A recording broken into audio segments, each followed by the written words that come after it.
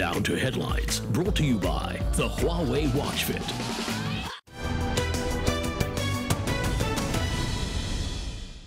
The headlines are: Donald Trump and Joe Biden are making their final attempts to show up votes on the final day of campaigning before Americans go to the polls. Trump and Biden will both head to Pennsylvania in the coming hours in a final push for votes. But many have already voted, with over 95 million having cast their ballots, according to the U.S. Elections Project at the University of Florida. At the same time, businesses across the U.S. are boarding up in anticipation of possible unrest. Countries across Europe are re-entering lockdown as a new wave of COVID-19 surges. Germany has implemented new measures today, including the closure of bars and cafes. Italy is also struggling to control the virus, with Prime Minister Giuseppe Conte announcing a new curfew and restrictions on travel.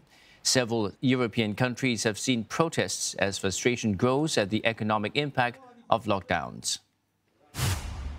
Malaysia's first day of parliament after months of political intrigue was forced to end early after a staff member tested positive for COVID-19. The session was adjourned after only 3 hours when the staff member of the Senate, which shares the same building as MPs, tested positive for coronavirus.